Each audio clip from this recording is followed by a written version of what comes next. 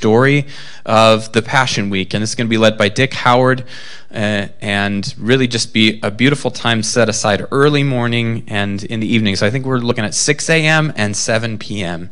every day during Holy Week, Monday through Saturday, to enter into some of the scripture and the story and kind of immerse ourselves in that reality, and then have some space to kind of contemplate that in the context of Holy Week. So more on that to come.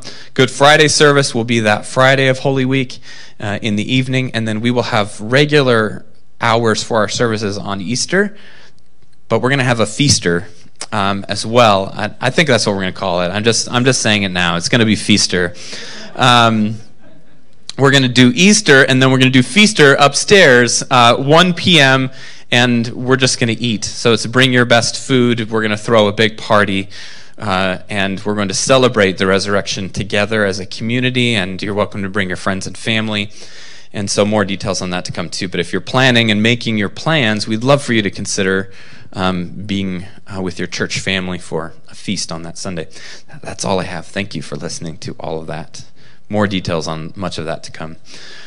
We're going to give our offering, and I'd love to pray for our offering. If you're new, no obligation to give this morning. This is a way that those who call this place home kind of align ourselves with the values of Jesus and his kingdom and worship in this way. So would you pray with me?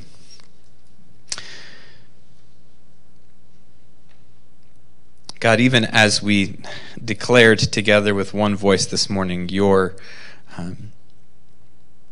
love for us in sending Jesus to ransom and reconcile us to you. God, your generosity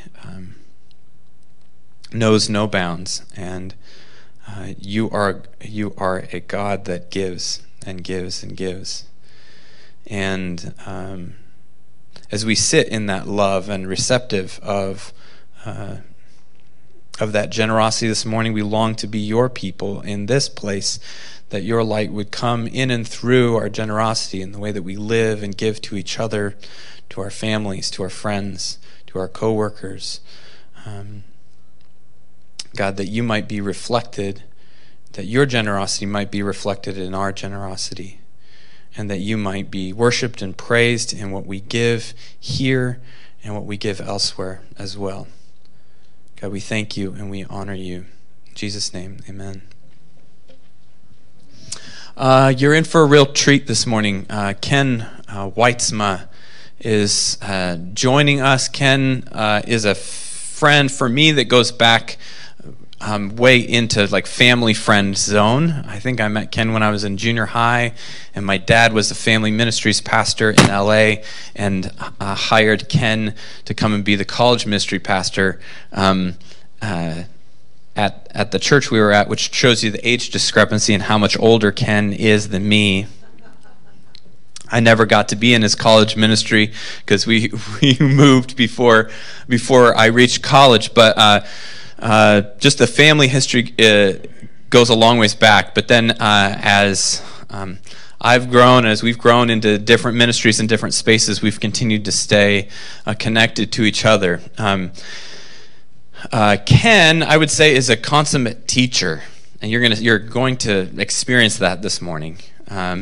That his quest for knowledge and understanding drives him into places where he just seeks to understand and then be able to teach from that space. And he's the type of teacher that you could kind of sit and listen to for a long time. And I had that sense this morning. I don't know if you came in, you saw that we ran that first service rather long.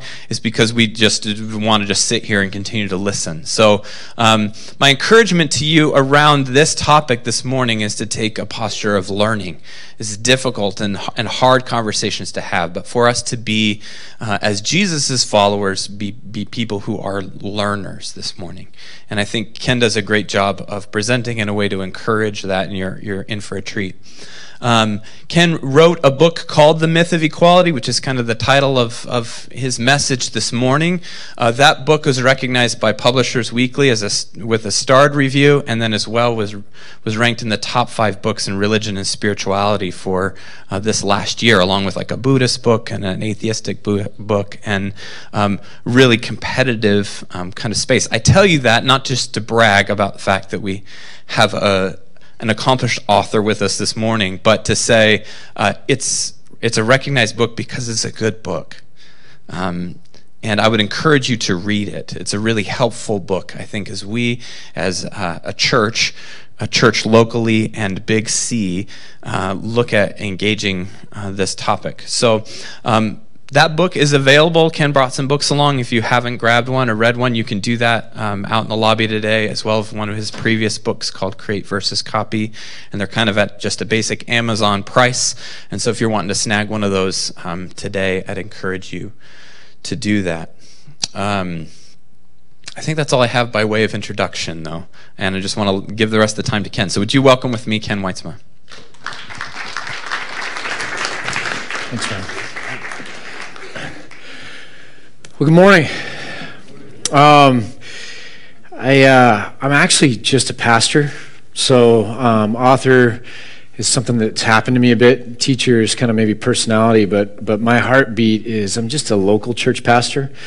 I'm between churches. I planted a church in Bend, Oregon 12 years ago called Antioch, and we felt called out of that just recently here, and we're moving to Beaverton.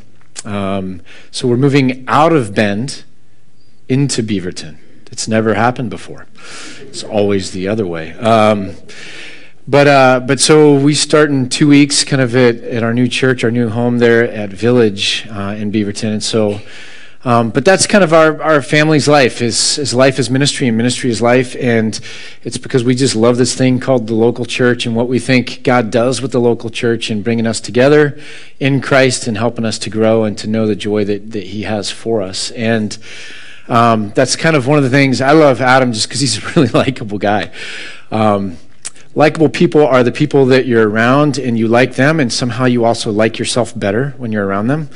And Adam's got that gift, but he's also the good kind of pastor. Because I love the local church, I'm a bit protective because there are bad pastors out there. C.S. Lewis said, of all bad people, religious bad people are the worst. I've known that to be true. I think most of us have known that to be true. So I kind of look at people, and I love when I see a pastor who doesn't love the church because they're a pastor, but they're a pastor because they started with a love for the church. Does that make sense? It's really different in how it comes out. So it's fun just to be a friend of Adam's and then to be able to come and collaborate with you all this morning. So I'm married. My wife Tamara and 4 girls are somewhere out there in exploring the greater Portland area and trying to wrap our minds around what it means to call this place home. I gave them a couple pointers. I said, as you drive around, just remember it's always sunny, and the people are very normal. So, I'm just kidding. Hey, we're going to dive in to an interesting, difficult, challenging topic, but it's also one that the church doesn't really grapple with. We have this thing in the church, and I'm guilty of it as a pastor, where when conversations are really awkward or difficult or maybe challenging, we tend to avoid them, and we camp on the ones that are a little bit easier, simple, more straightforward. And over time, because we know that you give anything a long amount of time, whatever those subtle biases are, they get really deeply ingrained or grooved in, right? And so what that means is we don't know how to talk about the really difficult conversations that we're probably struggling with, and we know really well how to talk about the conversations that we find easy and natural and maybe aren't struggling with as much, right? Which seems backwards, doesn't it? If you go to a Q&A, you learn how quickly we got it backwards because all the questions will come from this camp. And I can prove to you how guilty I am at this by simply the question that I asked myself this morning that I'm going to have to go think about afterwards. I ask myself questions sometimes when I'm preaching that I don't think about ahead of time, just to be illustrative or to make a point, and then I realize, ouch, that seems problematic. And so I kind of out of nowhere grabbed this thing like, just ask me how many times I've talked about sex from the pulpit. And the answer is 0 in 20 years of ministry. So I'm going to have to go think about that. But that kind of proves my point that some of these things it's just not comfortable, so we don't do it. Race and privilege is one of those conversations that we've kind of avoided historically for a long time, and we've done it to our own peril.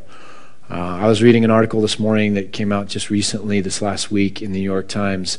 It's causing quite a stir, but it's called the Silent Exodus, and it's about how African American Christians are leaving white evangelical churches steadily and in large numbers. And so all of the diversity work of the last 30 years to be more integrated.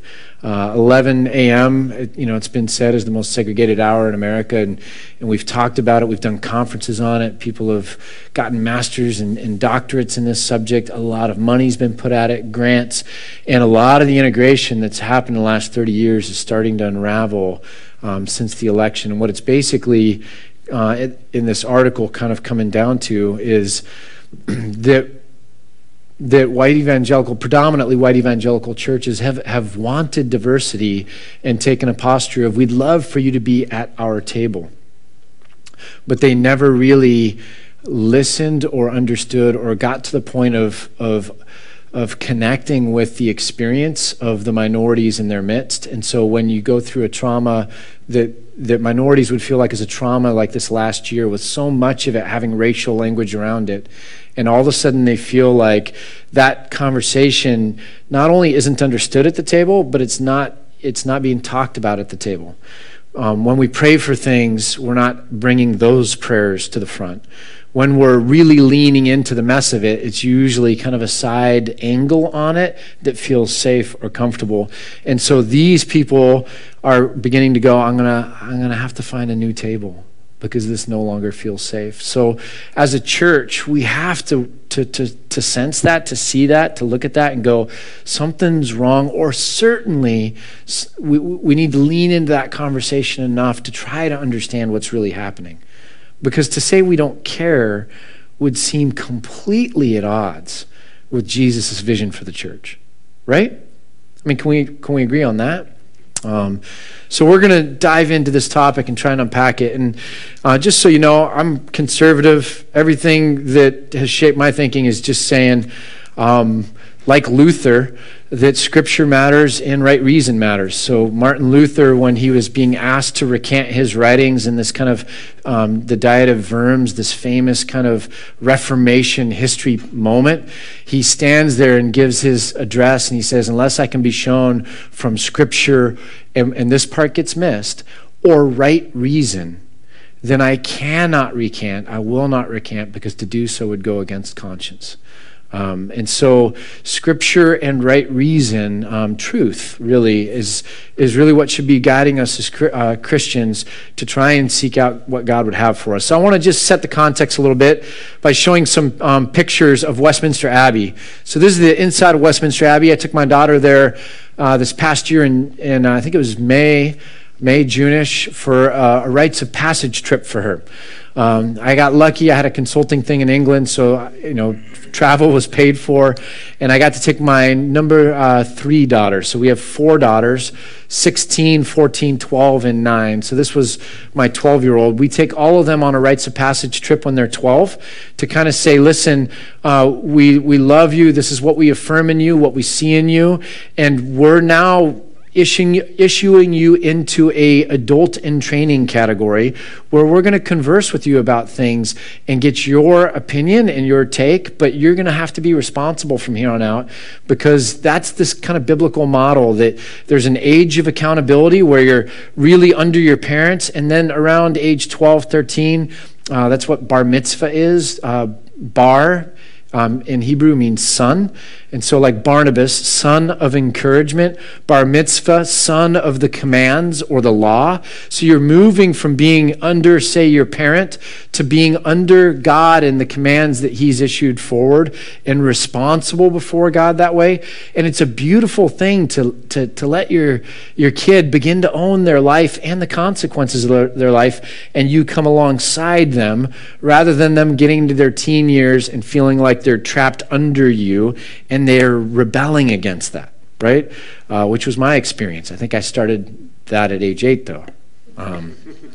But so we're here, and I took my daughter to Westminster Abbey, and we snuck in because it was closed and it was full with a organ concert going on. And I'm one of those unique people that think rules are just mere suggestions or guidelines. My wife and I are still having a protracted conversation about this, but so we made it into I just ruined everything I'm going to say from here on out. I retract what I said. I think there was still room for a couple more people.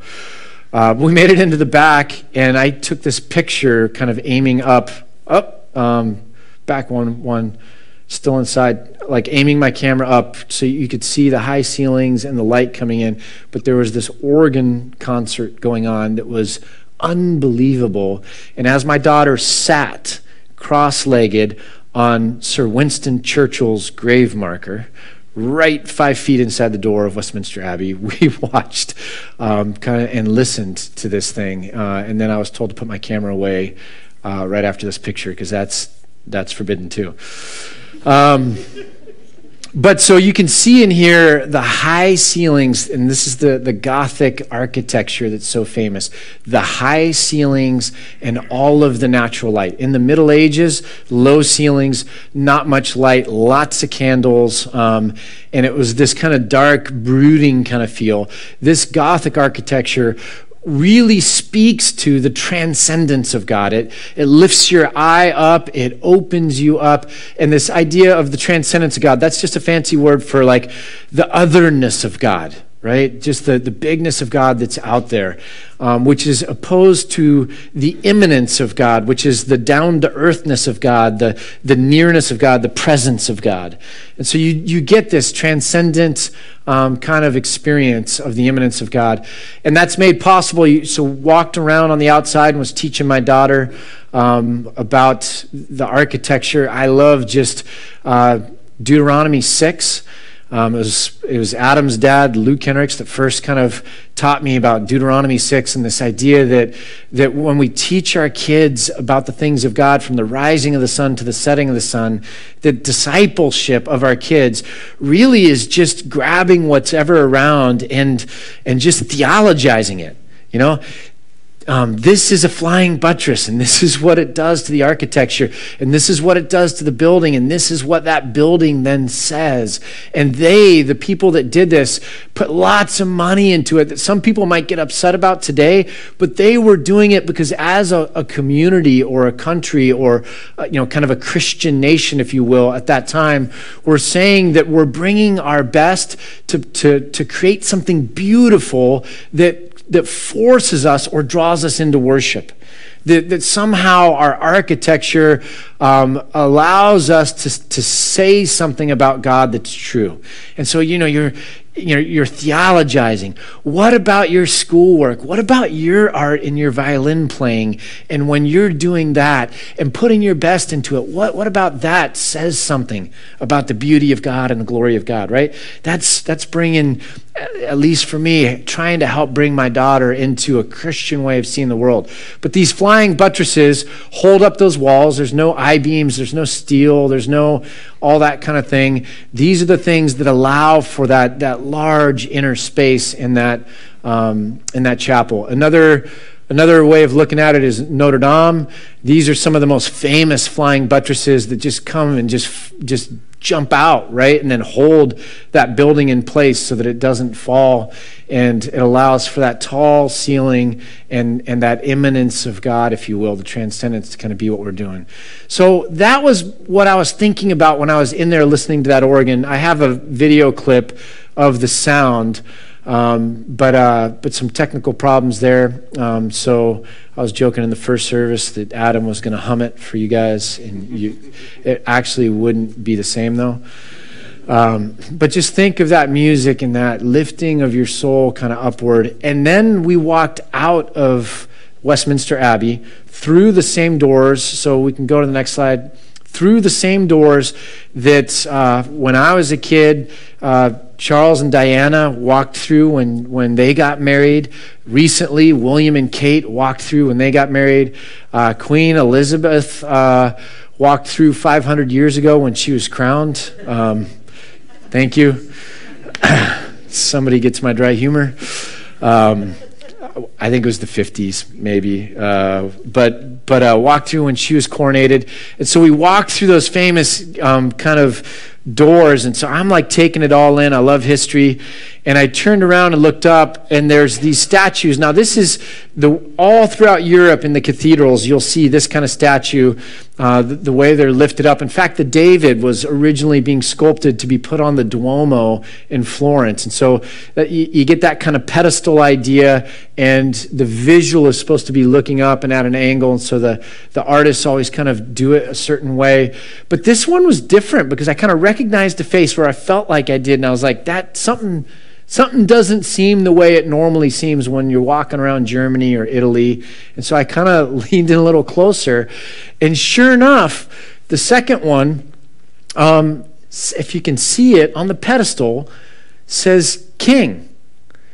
And I thought, it's still, I mean, really? Like, I thought it was Martin Luther King Jr.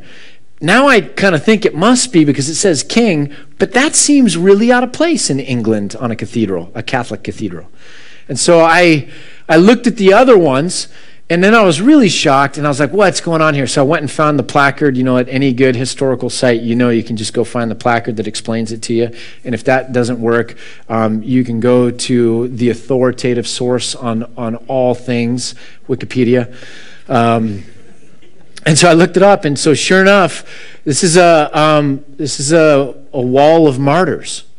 And so there's a female Catholic, I think from either South America or Africa, I can't remember, that did a lot with the poor, kind of like a Mother Teresa, and she's memorialized there.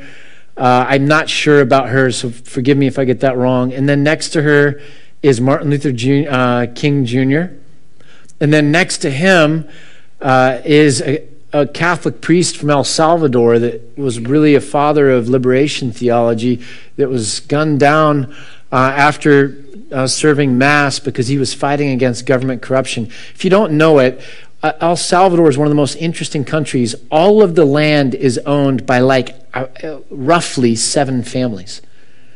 Can you imagine if 7 families owned all of the land in America, and there was just no way to really elbow in on that and get yourself somewhere where you could root your family and begin to through the generations. I mean, it's a crazy thing. And so you have a lot of government corruption, and he was pushing back on that corruption and was gunned down.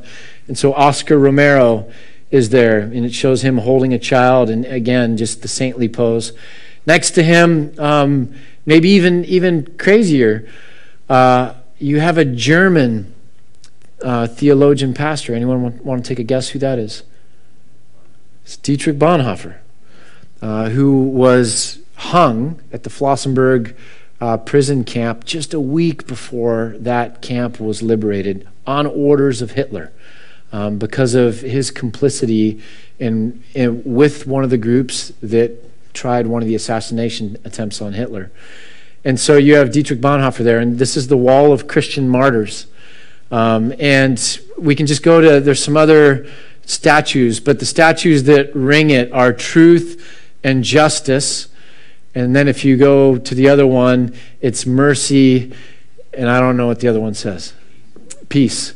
Thank you. And so you have this kind of, on the front of Westminster Abbey, this interesting thing about these martyrs who were all engaged with the on-the-ground stuff. the imminence stuff, the stuff that gets you dirty, the same dirt that God used to make us as humans. And that for that work, these people were killed or martyred. And then it kind of shows that these are the hallmark virtues of the church: truth and justice, mercy and peace, that these are a part of the character of God. Interestingly, we don't always talk about these aspects of God's character, meaning that you can't talk about God without understanding these parts of his character. They're essential parts of his character. We understand that about God's holiness. We understand that about God's love. I mean, imagine with me if I said, we're going to do a Bible study. It's going to be a great Bible study. We're going to study God and see what we can learn about God. But just to add a unique little twist and keep it fun, because, we've been studying God for a long time. We're going to take the holiness of God and strip it out. Set it outside of the room. We can't make reference to God's holiness at all. It's going to be distracting. We're going to study the rest of God and see what we could learn. Like, it'd be nonsensical. Like, if we were to say, okay, we're going to study God, but we're going to shove love outside the room, it clouds the subject. We're going to leave that off. We can't make any reference to God's love, but we're going to see what we can learn about God. You'd look at me and be like, you're not only not going to come to your Bible study, but you're a heretic and weird all at the same time, right? The same thing is true of God's peace or commitment to peace, desire for shalom and flourishing. Truth and justice and mercy. That's why Jesus looked at the Pharisees and says, you guys have parsed out all of these things, yet you've neglected the weightier matters of the law that really express God's heart, because that's a fundamental part of God's character. So the kind of earthy things that connect us with justice and injustice and peace and the lack of peace, the brokenness we see, and the mercy that we should have for sinners or bent people rather than the judgment that comes so easy. People have rocks in their hands metaphorically before they ever have them in their hands literally. The people that had rocks in their hands when they were going to stone that woman, that was just the end of a long process. Before they picked up those rocks, they had the rocks already in their hands metaphorically. And so we go, I don't have a rock in my hand to stone that woman. But the question is, do you have a rock in your heart with regard to people that you are like, man, I just can't handle that sin or that brokenness or that messy thing that just really offends my sense? Do you have a heart that has already got rocks ready to be picked up? Or do you have a heart of mercy that says, I am the chief of all sinners, Jesus died for me, and he desires that if he showed me such forgiveness, that I would pass that forgiveness along? The parable of the one who was forgiven, remember, by the king, the great debt, and then he went and grabbed the guy that owes him $2, and he's like yelling at him, I want my $2. There was a John Cusack movie back when I was a kid, like, that some people in here, I want my $2. And Jesus forgave me for the things that I do, and I've done some bad things. Yet it's a temptation for me to walk around just ready to grab the rocks. These are fundamental aspects of God's character that should shape the way I think. It was interesting. I then went and walked to the street, and it connected all of it for me. It had nothing to do with Westminster Abbey, but they had done a procession for Queen Elizabeth on her Jubilee anniversary of her monarchy. And they had commemorated it by putting these Jubilee plaques like in the sidewalk, and they renamed the park Jubilee Park and things like that. But what I think God was saying to me in my heart just all of a sudden came clear. I walked from this place of transcendence and the immanence of God to being reminded of the martyrs that somehow take God's character and his values and live it out and bring it down to earth in a way that is going to cause them to suffer, maybe even die. And that is a beautiful picture of what's really going on in this thing called Jubilee. So Jubilee is a biblical concept. Here we get it from Leviticus, so I'll read it for you. Leviticus 25:10. I'm going to read most of the passages of Scripture. Some of them will be on the board, and you can write them down and reference them later if you want to. But Leviticus 25:10, God says, consecrate the 50th year.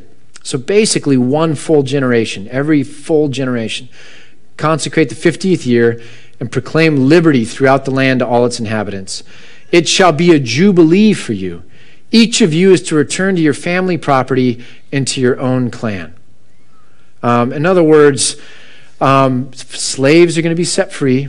If you got into bad debt or calamity fell upon you and some reason you had to give up family lands or ancestral lands, that you have a way of being forgiven and that you can come back and be reestablished the way it ought to be, the way God's heart for it would be. And that this is kind of this year of freedom, that whatever has been broken, you can kind of reset it. It's a jubilee year. It's a celebration year. It's where the weak can kind of come back up and find some parity with the strong, and the community gets to look at each other and go, we together are experiencing the flourishing of this land and of this community.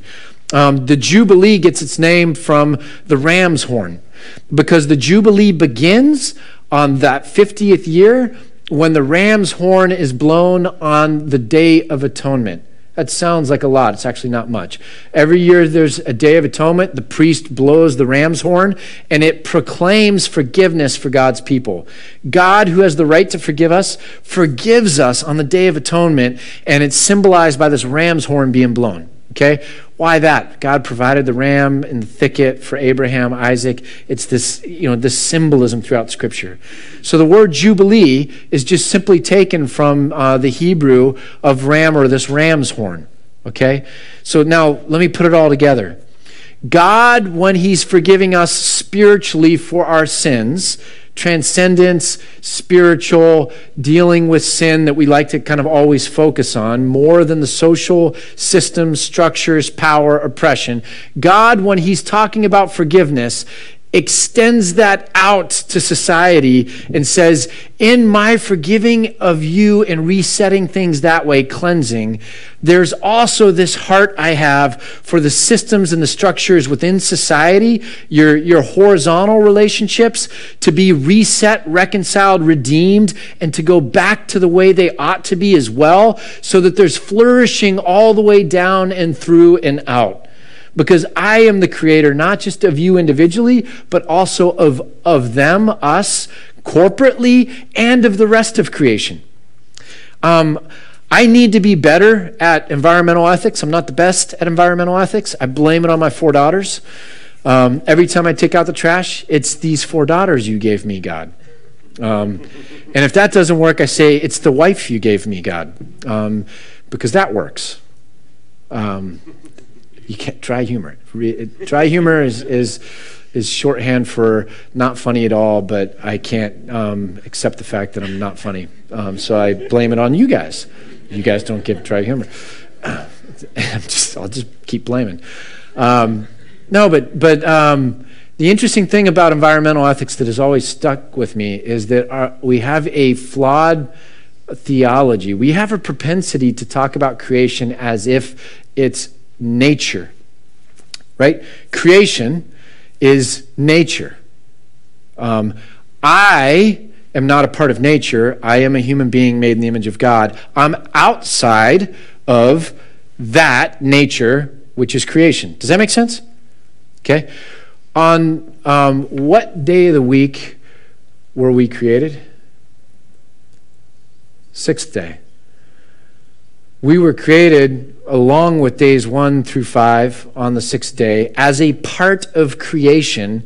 And when God was done creating us as a part of his creating the world, he then rested.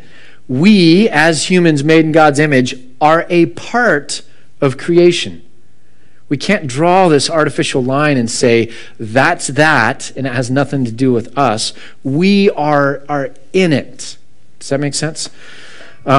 So here's this beautiful thing of God saying, I want to bring it all together. When I talk about forgiveness and spiritual things, I also want to talk about earthly, social things. That's why it's fascinating when you come to Jesus and you look at the parable of the Good Samaritan, which is obviously about neighbor love and all this kind of social stuff. But it was a parable he gave in response to a question about, how do I know that I'm saved, or how do I know that I'm going to heaven or getting it right?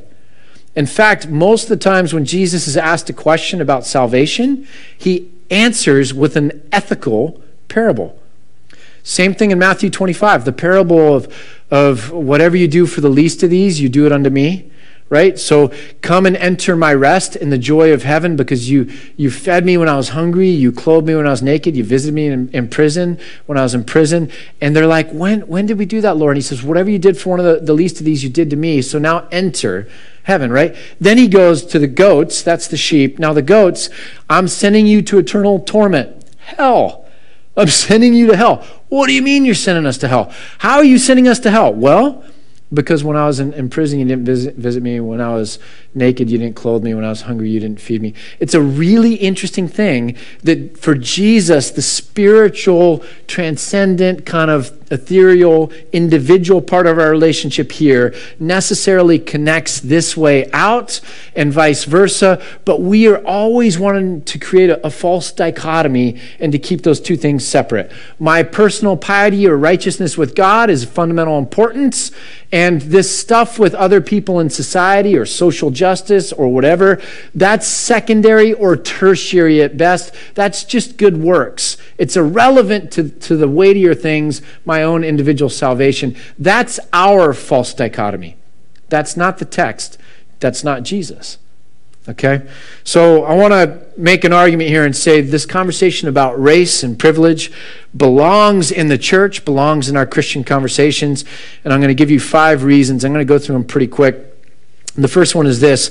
It belongs in our conversations because race belongs in our gospel conversation. It's a part of the gospel. How can you say to me that the gospel is good news if it doesn't have something to say to the greatest historic injustice of the last 500 years? How can we understand Jesus when Jesus came proclaiming the kingdom of God and took great pains to always connect it to the Samaritan, to the sinner, to the leper, to the tax collector, to the woman, to all of these edges of society that always got left out of the conversation about what God was doing with his people. And Jesus comes to talk about the kingdom and is always stretching it to the edge, even talking about our prayer for our enemies because they are not outside of God's plan. Pray them in. Every enemy that you see is a potential future friend. That's how we're supposed to see it. The gospel is a light. Jesus is the light of the world. Don't hide your light under a bushel. A city on a hill cannot be hidden. It's the nature of light to touch every corner of the room. If we made this room dark and I lit something here, however faint, that light would flicker and send out light that would touch every corner of this room. Light continually chases away darkness. It's the nature of light. And if we're going to talk about the good news being the best news that's ever come into the world in the person of Jesus that reflects truth, justice, mercy, and peace, that necessarily has to say something to the way that we've historically mistreated each other or the prejudices that live within our hearts. How can it not? So when people say to me, hey, you can talk about this race stuff, but be very careful that you don't let that sneak into our gospel conversations. They're talking about a gospel that they have packaged, manipulated, reduced down, redacted, and then put into some kind of a vault that makes it completely disconnected from reality. Does that make sense? So they take the light and they do like a campfire where you got the little burner and you grab that little metal kind of shield and you wrap it around that light to focus it so you can cook. Well, that's great for focusing that light and then giving you something you want, but we're not supposed to guard or shield or use the gospel for our own purposes. The gospel is a wild, crazy, revolutionary, uncontrollable reality that people have been liberated and set free. If I walk to a country where people have been set free from a dictatorial regime, pick a country. I don't know. but there's country X, and people have lived under oppression for a long time, and now that oppression is lifted and freedom has come, and I imagine now the country is going crazy, and they're celebrating, and they're eating, and they're drinking, and they're running through the streets, and imagine me running up to somebody and saying, "You're not talking about the good news correctly. You're not explaining it right." How crazy would that sound? What do you mean?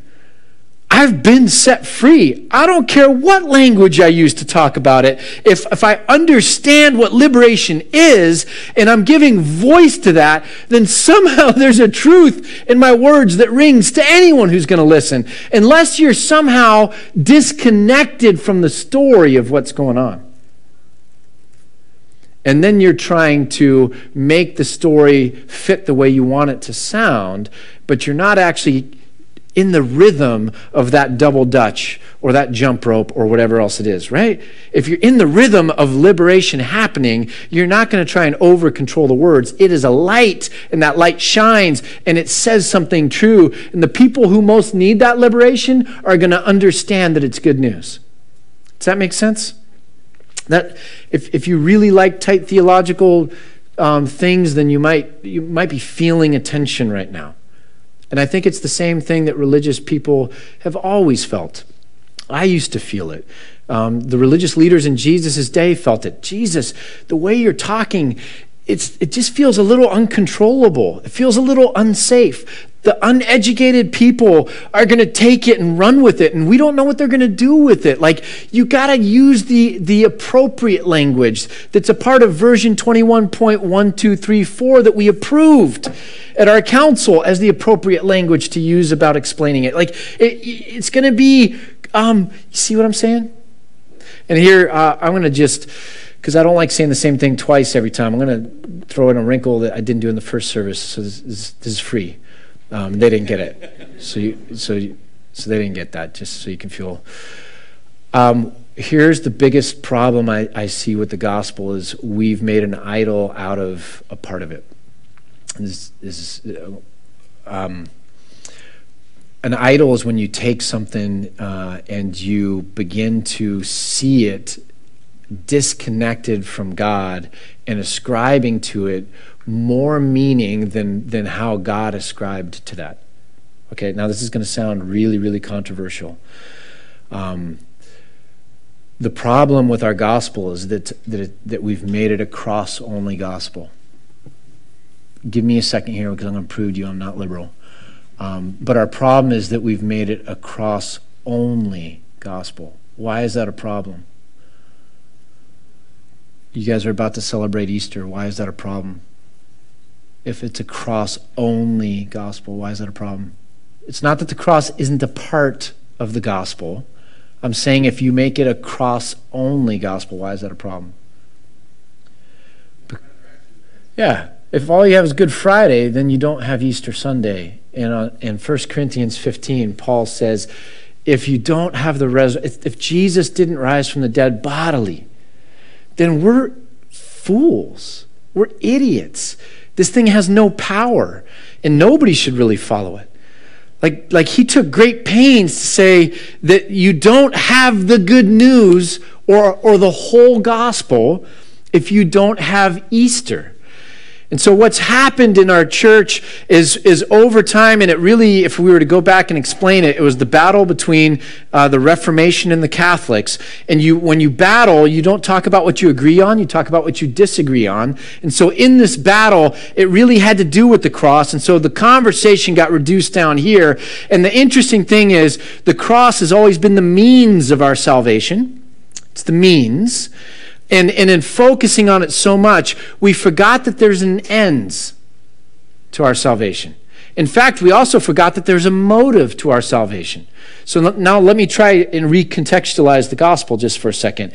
It starts with the motive, love. For God so loved the world that he sent his only begotten Son. And that Son dies for the sins of the world, atonement, which has a necessary horizontal component. We just talked about that. But that's the means. On the cross, Jesus, the Lamb, was slain. Just like in the temple court, you had an altar, and they would bring lambs at the Passover, and lambs would be slain, and the blood of those lambs would cover sins, atone for sins, so that we could come closer as unholy, unclean people, closer to a holy or clean God. And that God was residing as a spirit in the temple building, which was the temple, and then, or the holy place, and then the most holy place. And so in the temple, there was a veil, roughly 4 to 5 inches thick veil that separated where God's Spirit, Holy Spirit, dwelt from people, and only one person, the high priest, on pain of death, could enter that every year. And so we come as sinful people, the blood of the Lamb cleans us so that we can come closer to God, which is true north for our soul. And when Jesus died on the cross pictured the altar, did it not? And he is the Lamb, picturing the Lamb, was on that cross. His blood shed for us cleanses us, but once and for all this time, so that we can come closer to God.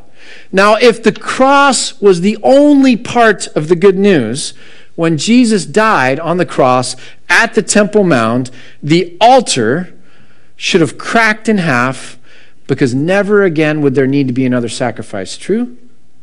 In fact, that's what C.S. Lewis wrote in The Lion, the Witch, and the Wardrobe, right? The table on which Aslan was killed, when he came back, that got cracked, because never would it be needed again. So if I'm really trying to play with people, I actually pretend that that's what happened, and I say, is that true? And everyone goes, yeah. And I'm like, no, that's false, actually. If you were standing next to the altar and you were just waiting to Instagram, make a story out of like the altar cracking, like you wouldn't have had a story, because nothing happened there. What did happen? The temple veil ripped from top to bottom, symbolizing that God himself is the agent of our salvation, was now ripping the barrier between us and him. So the motive of the good news is God's love for us. The means of our salvation is Jesus' death on a cross that forgives us. And the purpose or the end of the gospel is reconciliation with God. So the problem is we've gotten so fixated on atonement, God's wrath poured out on Jesus, and landed there. It's why we have 25% of the world's inmates in prison in the United States with only 5% of the world's population. I'm convinced this is a part of it. Because we're so focused on the part of the story that's God's wrath for sin. And that sin is a big deal, and the people that do it need to be punished. We don't understand the motive of love and the purpose of reconciliation. You steal a car, let's have a society where you pay back for that car and might even come back into a relationship with the person that you stole the car from, and that there's reconciliation. Instead, your life gets put away for 10 years. I don't understand how the two connect. The Old Testament talks about reconciliation. The heart of God, mercy, peace, truth, justice, is about reconciliation. That when we break relationship, somehow that relationship needs to be fixed. Right? So I'm saying the whole gospel is John 3:16 and the cross, Good Friday, and Easter Sunday, and I'll give you even more, and Jesus' promise that he's going to give us the Holy Spirit, and his ascension into heaven, and then his giving of the Holy Spirit so that we as the body of Christ are animated, that the Holy Spirit comes in and makes us alive to continue the ministry of Jesus, which was a ministry of reconciling things back to the way they ought to be. It's a Jubilee ministry. So let's show Corinthians here. We'll just jump. This is a telling of the gospel, or Colossians. I might have, we got the 2 Corinthians verse. Therefore, if anyone is in Christ, the new creation has come. Great hallmark verse of baptism, the new creation has come. The old is gone, the new is here. All this is from God, who reconciled us to himself through Christ and gave us the ministry of reconciliation. And it continues and says, that God was reconciling the world to himself in Christ, not counting people's sins against them, and ultimately has committed to us now this message of reconciliation. So we see God's initiative to bring things back, that it comes through Christ, not counting people's sins against them, and extends now to us, not just as the recipients of grace, not just as the hearers of grace, but as the agents of grace in this world. Why does race belong in the church conversation? Because we are fundamentally agents of reconciliation. So when you have race, that's actually my phone. It's embarrassing. When you actually have something like race going on in America, which is a reconciliation problem, and we go try and live out our ministry of reconciliation somewhere else, there's something kind of funky about that. Like there's an elephant in the room, and your job is to be about elephants, and yet you're ignoring that to go deal with the mice. All right, I'm going to now have to go a lot faster because so it's a part of the gospel. We need to know our racial history. We need to know where we came from. The Bible and the prophets, the whole of God's people as a people of the book, we're always supposed to be looking back and learning from the story of Israel. The past is supposed to inform what we did right in the past, and what we did wrong in the past is supposed to inform our faith. So we have a national past, and it continues beyond slavery. It continues into the 1900s, and the legacy of it really shapes our landscape even today. So a quick example would be of redlining. This is a picture of redlining in Chicago. Briefly, we had a Great Depression. During the Great Depression, if the bank owned your home or owned a loan on you, at any moment they could ask you for the whole amount, and if you couldn't give them the whole of what you owed, they could take all your property. So when the dominoes really started falling during the Great Depression and the run on banks, it just turned into a tidal wave. So when Franklin Delano Roosevelt came in, they created something called the Federal Housing Administration, FHA, and they created what we know as the 30-year fixed mortgage loan. Now, if you can pay your monthly payment, the bank can never come and just take your house from you. All you have to do is be able to sustain your monthly payment, and you're protected. So we're not going to go back into a Great Depression like that. So I'm buying a house right now. I've got a mortgage broker, and he's asking me all sorts of questions because the federal government has all these regulations to make sure they don't give me a bad loan. A loan I can't repay, because then that would all go on to the federal government, right? It's a protection mechanism. But as part of this protection mechanism, what they did is they went and evaluated all the cities in America to rate how safe the loans would be in those neighborhoods. And they ranked them green all the way on down to red. And a green area was an area that could just get a loan, no problem, whatever. A red area was basically a blackballed area, meaning that this is not a safe place to give a loan. And so the FHA wouldn't back loans in those areas. Now, one of the criteria of deciding what it's called redlining, by the way, in history. One of the areas, the criteria that determined whether an area would be redlined is whether there was the presence of immigrants or people of color in those neighborhoods. Because if there were, it portended, it foreshadowed the economic instability of that neighborhood, because the people that were more secure, the white people, were going to eventually move out, and this was going to be a high-risk area. And so you didn't get loans backed into this. By the way, this went all the way into the 60s in different forms. And so the people in these areas had no choice because they couldn't move into the other areas. Why? Because those neighborhoods precluded people of color or immigrants coming in. In fact, in most states, it was in the ethics codes of real estate agents that they were not allowed to sell to an immigrant or a person of color into a white neighborhood. And CC&Rs in those neighborhoods and everything else. So you have to buy in this area. You can't get a 30-year loan. You end up having to buy from a loan shark at high interest rates, which keeps you in poverty, right?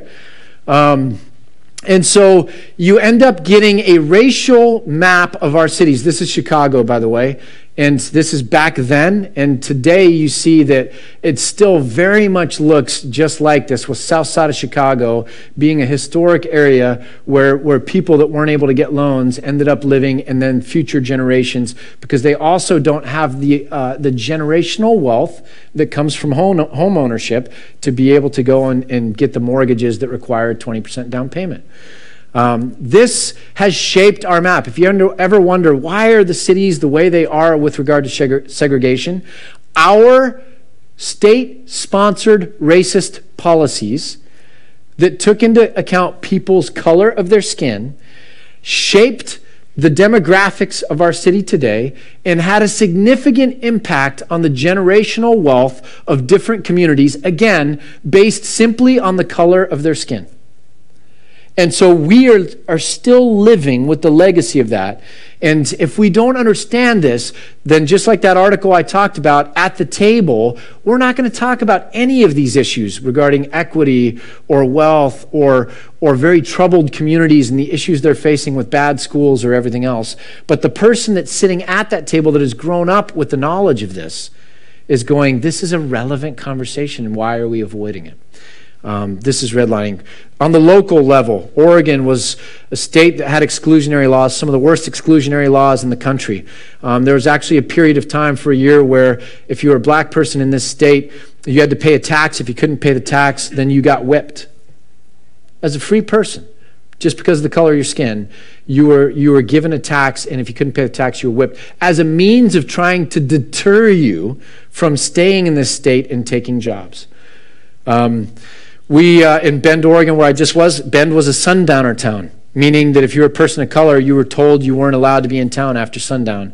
I have a Native American friend on the Warm Springs Reservation that still remembers going into Bend and seeing signs that said, no Indians or dogs allowed, right? Sundowner towns, these are the kinds of signs you would have seen in the 1900s. So when we talk about, boy, that's too political, I'll avoid it. Maybe I won't. When we talk about making America great again, when you ask most people, what do you mean by make America great again? What point of American history are you looking to go back to? The number one answer is in the 50s.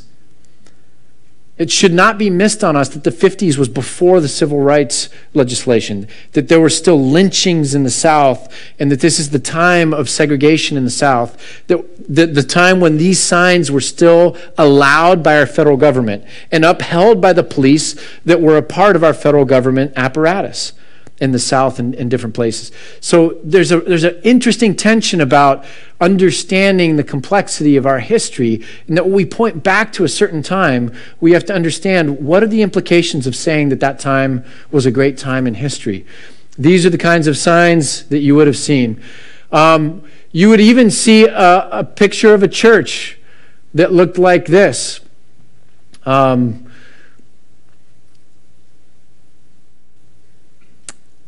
Anyone ever seen that picture?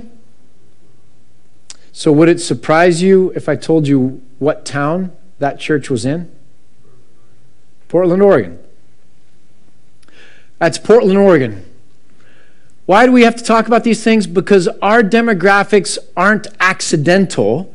They were shaped by people and policies that made Bend a 92% white town. It wasn't a white town originally. There were Native American tribes that had, were on those lands first. It's a white town because it was shaped to be a white town. Oregon for a decade had the highest per capita Ku Klux Klan membership of any state in the Union. Did you know that? So we have to begin to go, it's not like race is someone else's issue, but, I'm not racist. My family wasn't racist. Our church does great. It's like, no, the broader context in which I live has some significant things that speak to this, and I have to begin to own that into my kind of conversation with my neighbor. Here's another picture from Portland, Oregon. It's of an immigrant that while he was at work, the tenants in his apartment complex broke into his house and left this message for him.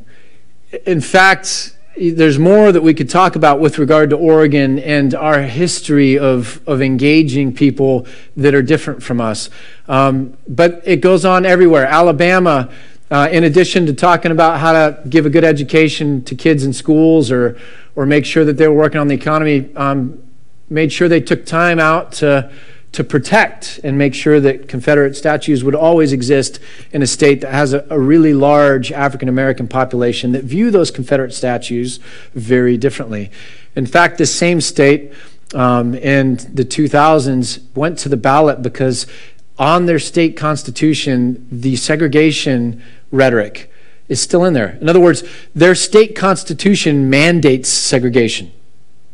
And so in the 2000s, they went to the polls to remove that, to kind of cleanse their state constitution. Anyone want to guess what happened in that election? It was upheld to leave it in by a 54% margin. Now, to make matters worse than that is that a number of years later, in the 2010s, they brought the referendum again, and that the percentage went up of the people voting to keep it in. By the way, the South, Alabama, is the most Christian part of our country. Our church history has been shaped, our theology has been shaped by a desire to try and compartmentalize off the awkward parts where we're failing to deal equitably with others and preserve the super spiritual, individualistic parts so that I can feel like I'm still walking rightly or righteously with God without having these two things talk to each other. And that's why when you talk about justice, certainly in the 90s when I got going in seminary and got going in church, if you brought up issues of love or justice, people would immediately want to shut it down and go, that's a slippery slope. Talking about society, that's a slippery slope away from God. In the book of John, 1 John, if you say you love God but don't love your brother who you can see, then you do not love God. Because how can you not love someone that you can see and say that you love someone that you can't see?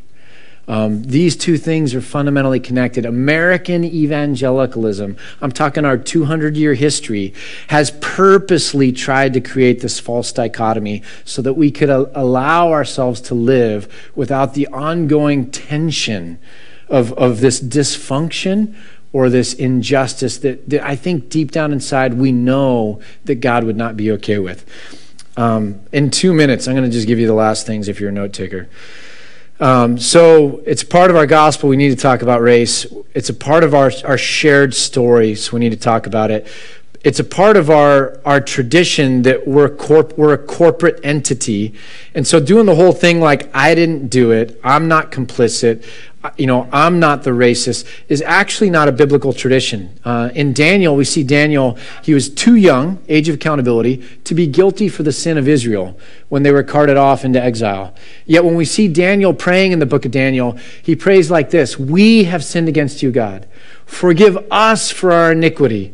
We deserved what you gave us. We repent of that. There's this beautiful picture of the maturity of Daniel that says, I don't have to excuse myself from this injustice. I live in the middle of it. Like, let me just lament that and own it.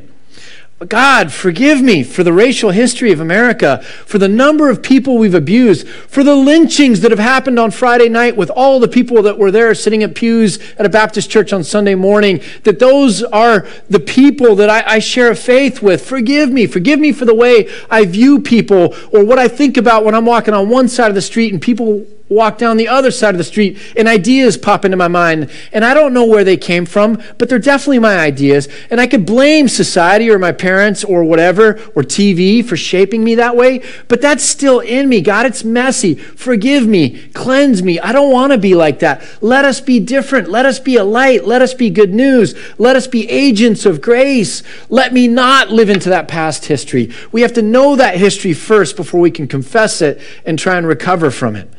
The fourth thing, change only happens when the issue is pushed.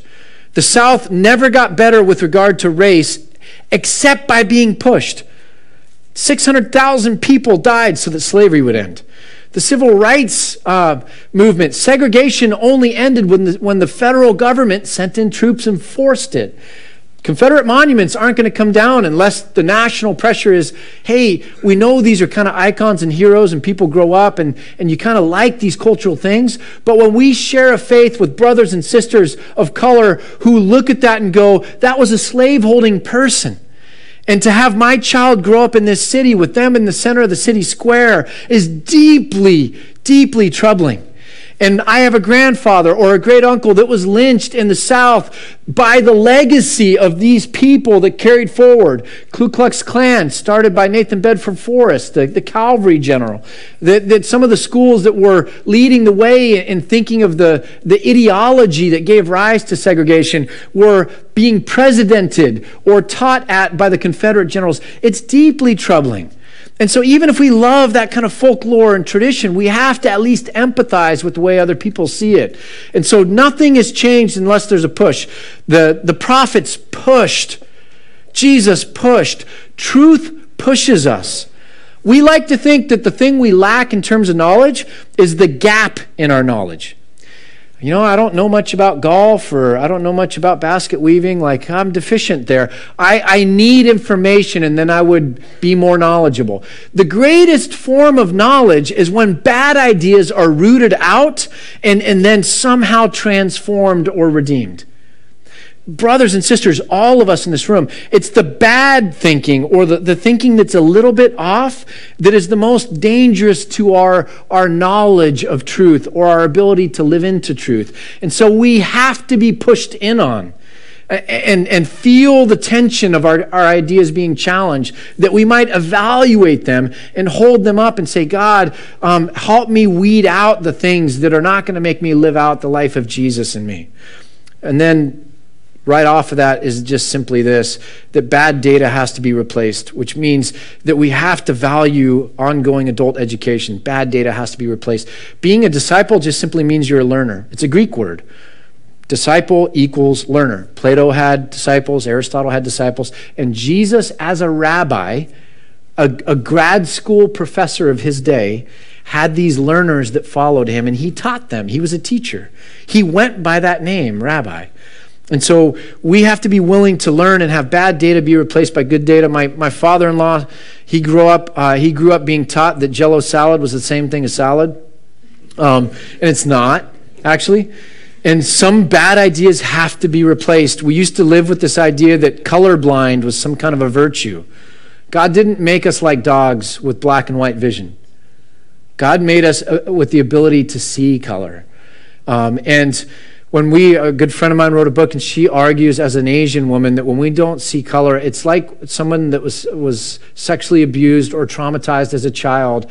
It's like saying to them, I'm uncomfortable with that. I don't know what to say about that. I don't even know how to understand that. It'd be a lot more comfortable for me if we set your abuse aside and then we just had a really good friendship with the rest of you. And she said, when you tell me that you're colorblind, what you're basically saying is, I'm uncomfortable with your color. I don't know how to interact with your color. So it'd just be a lot easier for me if we took your color, your racial identity, and all the history and trauma that came with that, and just set that aside. And let's just center our relationship on good movies and going to the mall and having cheeseburgers. You know, it's not actually dignifying. God made us in different colors. He created the diversity. And what God created as good is a beautiful thing for us.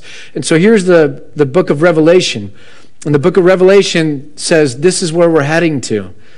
We're heading to looking, and before us there's this great multitude, and no one can count, from every nation, tribe, people, and language, which means it's multicultural, standing before the throne and before the Lamb.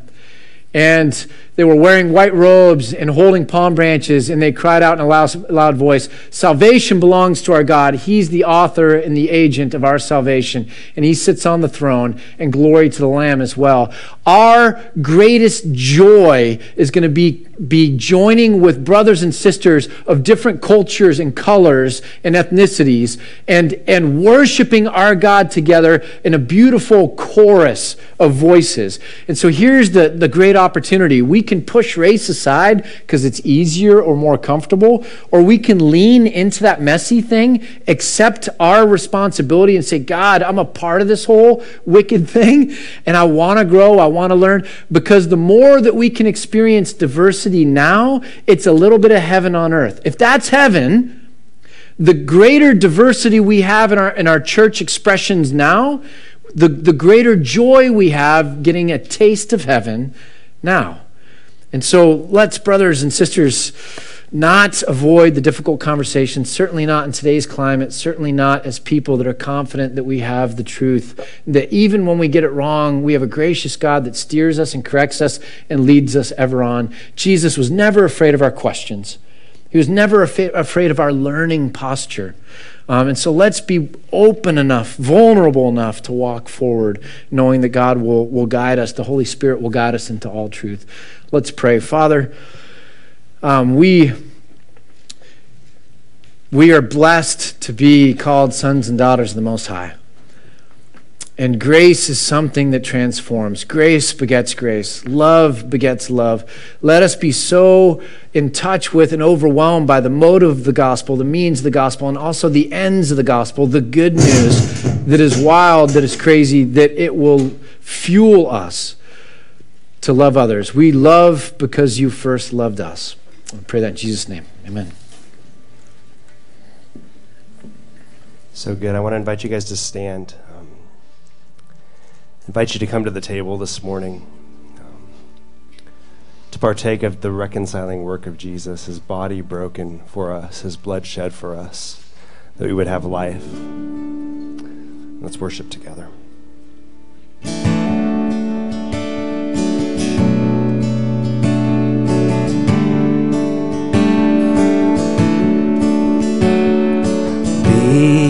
thou my victory,